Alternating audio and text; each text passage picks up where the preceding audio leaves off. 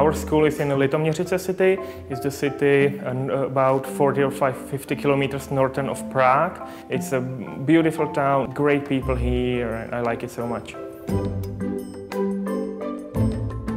We are the gymnasium, and that means that we have students from 15 to 19 years old. Different students with different interests are able to study in our school.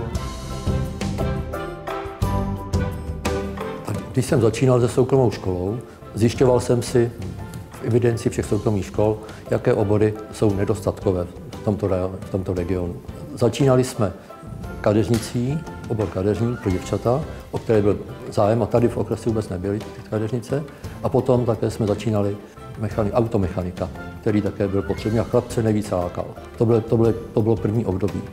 Potom jsme neustále rozšiřovali nabídku, rozšířili jsme o krejčí, dál kuchař-číšník také jsme měli, prodavač, aranžér, truhlář, ten běží do dneška, a další obory.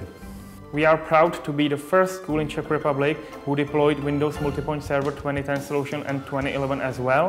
We decided to deploy it because it helped us to do things faster, to save us a lot of money and provide a new education ways for teachers and for students. Hodina je více baví, protože se eliminovala možnost, kdy já třeba vykládám nějakou látku a oni většinou byli na jiných stránkách. Většinou prostě hledali něco jiného, než to, co měli, a já jsem neměla možnost je sledovat.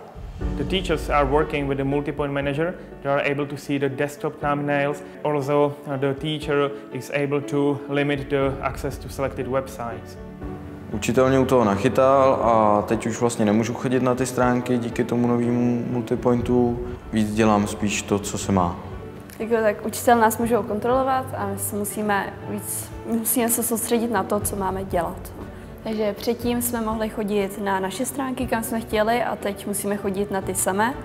A to nám pomáhá v tom, aby jsme se dál vzdělávali. We are also able to use our old computers.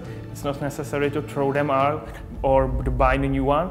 We use the MultiPoint solution in the old computer lab. It's full of 7 years old computers, and with MultiPoint we are able to provide the students the Windows 7 desktop experience and the Office 2010. When we purchased Office 2010, we deployed it on a MultiPoint server, and it runs flawlessly even on the old hardware, and it was instantly available to all the stations. Hardware i software je velmi drahý u nás, proto jsme rádi, že peníze, které ušetříme tím, že máme spolupráci s Microsoftem, že můžeme věnovat na další vybavení školy, na pomůcky a nábytek a podobně.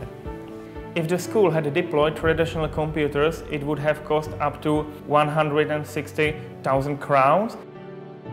By deploying MultiPoint server, the school got 10 stations and 1 server for about 40,000 Czech crowns, which is $2,200. A cost saving of up to $7,000.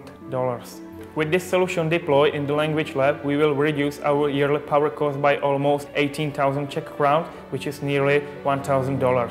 Takže MultiPoint 2011 mi přinesl obohacení výuky, přinesl mi možnosti, kdy můžu svoji stránku nebo i svoje materiály promítnout studentům a oni s nimi můžou okamžitě začít pracovat. Přineslo mi to i možnosti, kdy můžu je zablokovat a oni prostě dávají pozor. Můžu jim napsat jakýkoliv vzkaz na ty počítače a myslím si, že je to úplně úžasná věc. The new features help teachers to do what they love, teaching, not wasting time. Teachers are able to cooperate and communicate with the students all the time, so it really helps us with everything.